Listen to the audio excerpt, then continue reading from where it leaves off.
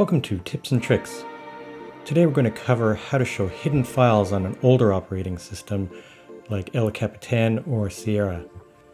Now if we look in our hard drive, we can see there's a certain amount of folders that are visible, but there's more files and folders that are hidden inside here.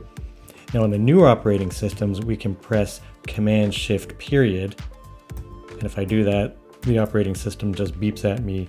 It doesn't show us the hidden files. So to show the hidden files, we need to open up the terminal. So you can go to Spotlight Search here and just type in terminal and double click on that. It'll come up. And here we need to type in the following command, and I'll put it in the description below so you can copy and paste it as well. You type in defaults space right space com.apple.finder space apple and then no space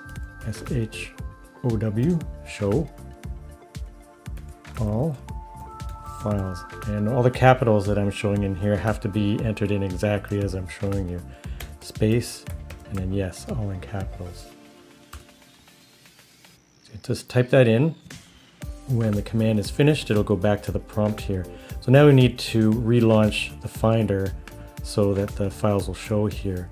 So one way to do that is to hold Command and Option on your keyboard and go down here to Finder and then right click. So that'll give us the option to relaunch it. Hit relaunch and the Finder relaunches, the window opens up again, and now you'll see all of the invisible hidden files are showing in here.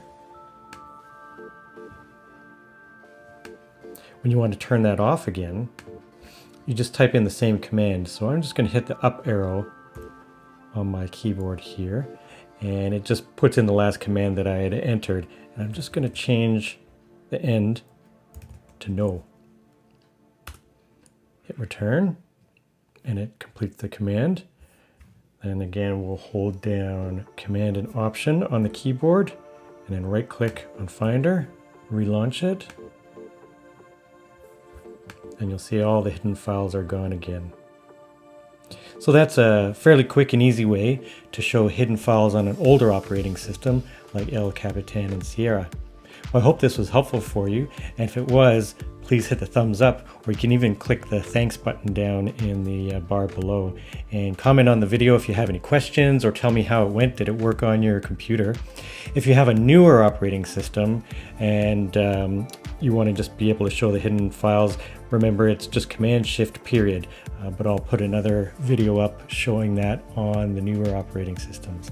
Thanks again for watching, and we'll see you in the next video.